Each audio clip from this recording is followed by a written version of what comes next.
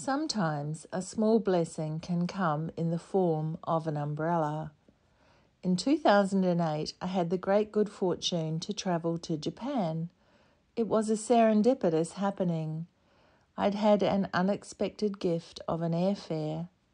My dad had passed away the previous year and had always expressed a wish to return to the Japan of his youth.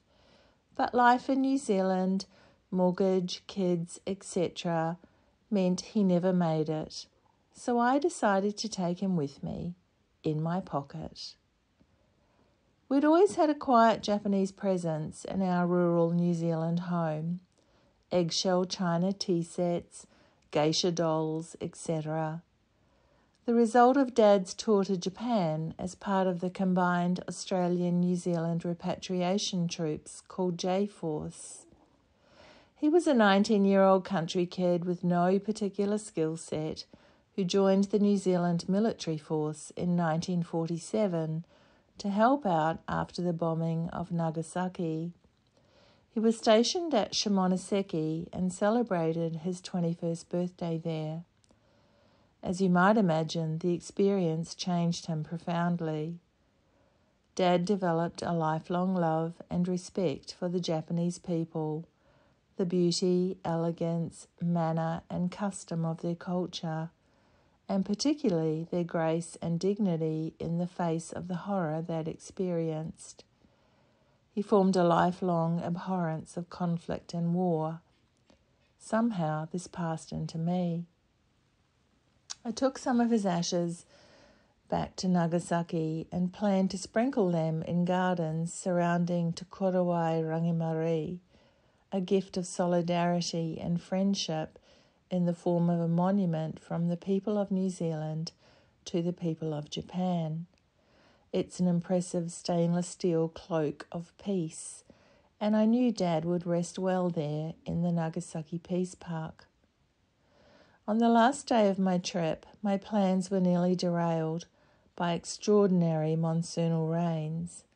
Had it not been for the grace and generosity of a boy on the tram, I may never have completed my tribute. Beauty, elegance, manner and custom, still on display after all these years, I saw what Dad had meant. I wrote a poem that night.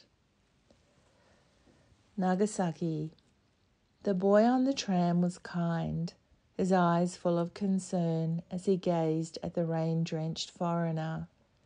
He offered his umbrella as she began to disembark.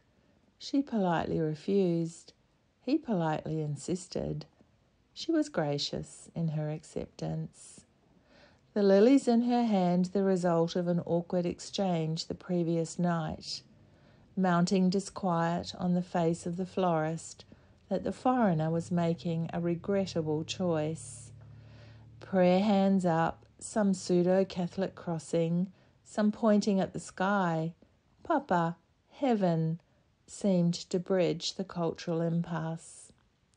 So here she is, ashes in hand, 5,000 miles from his home, bringing him to this chosen place of rest. Not exactly home for him, more a coming-of-age place, a can't-shake-it-off for the rest of your life place. An impressionable young man in a devastated land, a land searching for consolation after the horror of war.